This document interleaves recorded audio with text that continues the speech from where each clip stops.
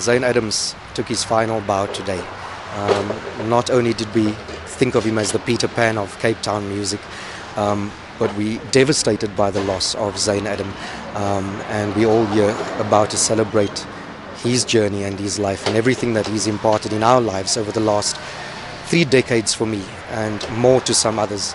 He celebrates 53 years in the music industry this year, and it's a huge loss to us. So today, as we bid farewell to a very, very dear friend, iconic colleague, we salute Zayn Adam.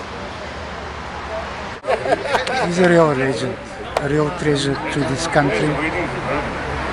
And I mean, like a lot of musicians from Cape Town, I mean, fine. I'm flying the flag for Cape Town, yes, why not? He had this voice, 1 in a million voice that you never ever can experience again. This is one of them.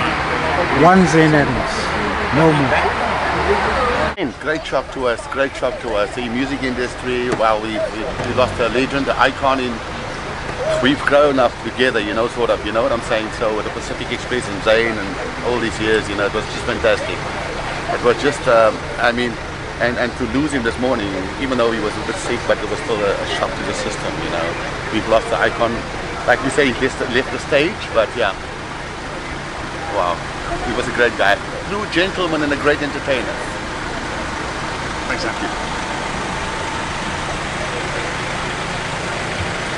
He was a tremendous guy.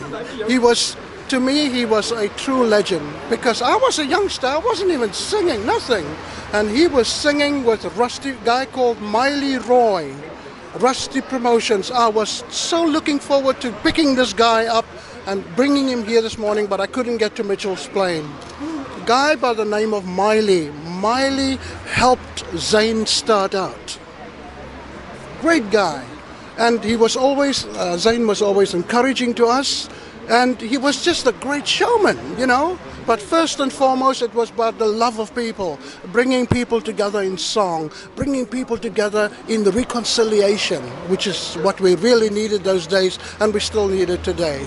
But he was just a great example to me always. That's why I could fly back a couple of years ago to help with these. Remember that show we did at the Grand West? I felt so honored because the man I used to sit there in awe and watch singing Mama and all those songs.